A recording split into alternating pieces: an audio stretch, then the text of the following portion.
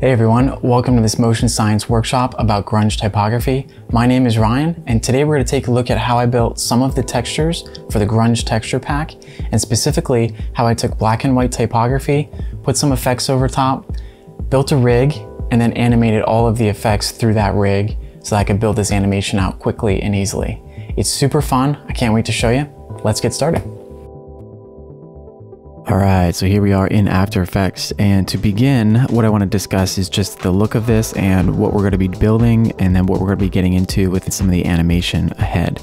So this is our look that we're going to be building today. It's a grunge look, a little bit of blurriness. We're going to distort these frames as much as possible.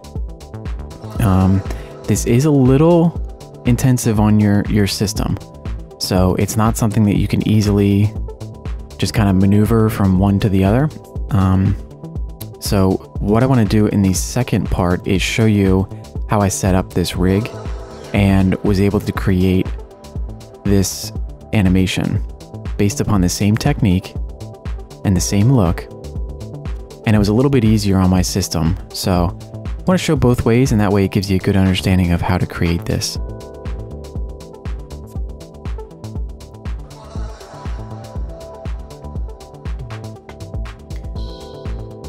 So a fun little typography animation. There's stuff moving, popping, sliding, and the grunge texture pack is being influenced with some of the beginning parts here and this bar that comes in, again, right here. And then also the textures in the background. So we're going to be doing a lot of grunge today. So let's start laying out a design. All right, so I'm actually here in Illustrator, and I want to show the actual file and how I kind of built this and some easy ways to work between Illustrator and After Effects. Now you can do this in After Effects. I just like to show my workflow to give you as many options as possible and whatever makes sense to you. Sometimes I like working this way in Illustrator because you can lay out artboards and see your entire design in one shot. And that's what this ended up being. So here's my 24 frames. They all can be laid out. I can see one frame to the next, and it just helps me visualize the whole timeline and the whole sequence. So to do that in Illustrator, let's go to File, New, set up my artboard, which is going to be a 4K comp. So 3840, 2160. Let's do 4 artboards, that's fine. RGB color, screen of 72 pixels per inch. Click Create. And you can see that I have 4 artboards now in the center of my canvas, and everything is ready to rock and roll. If you go up here to Windows and then Artboard, you can also get this window here, and this is where you can add artboards if you want. And then also click this button and you can rearrange all of them. So say you want 4 columns, 2 columns, set your spacing, set your layout order, click OK, and it's going to rearrange them very quickly for you. I want to go back to 3, and there you go. And I can continually add, and then the minute you jump out, it'll redo that. So just reset, go to 3, back to normal. Okay, let's go back to 3. And what I did, hit T for the type tool, typed out hey, scaled it up as big as I could. That's a little too big. Something like that. Centered it, aligned it to the center, and then used a font called DIN. So this is DIN 1451 standard ink schrift. There is a ton of DINs available. I believe this one is available online for free.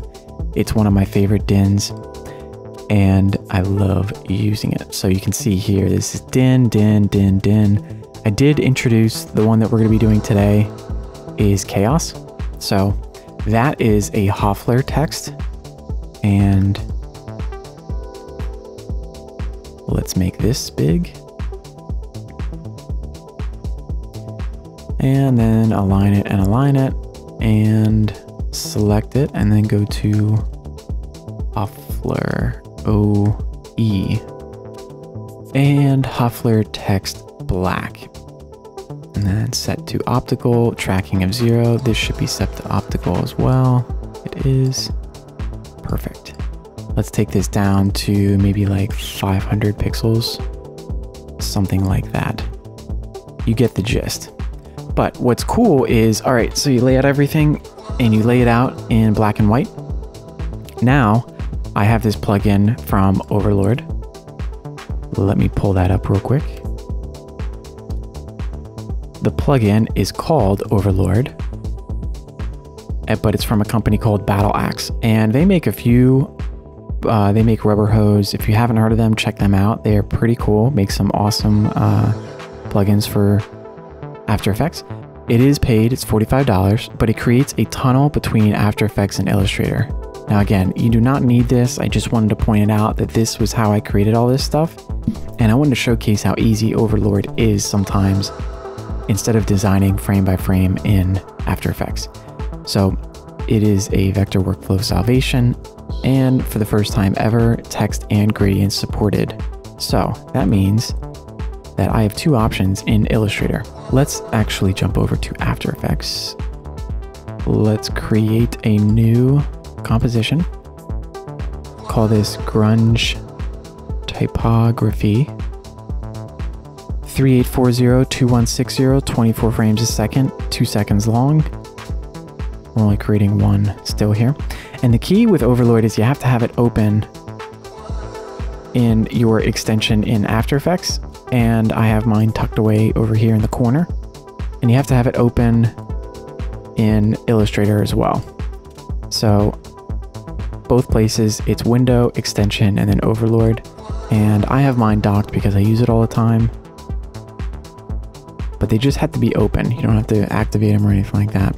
And then what you can do is take this and push your selection over to After Effects. Let me turn off my transparency, and there you go.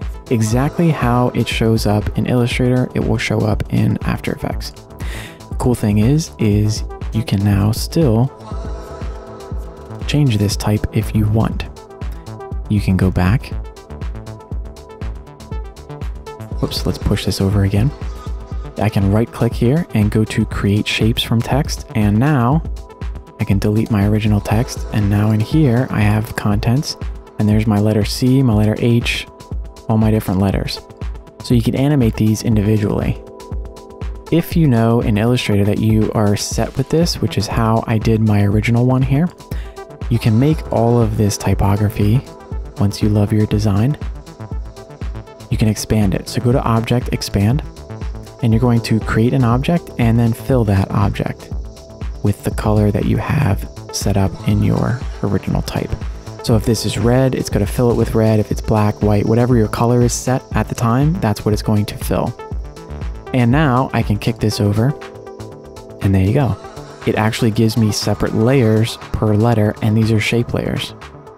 So cool ways to work. I just wanted to point that out. And you can either design in After Effects or design in Illustrator, but I do love the capability of seeing all my artboards in Illustrator, so that is the route that I took. All right, next video, let's get to designing.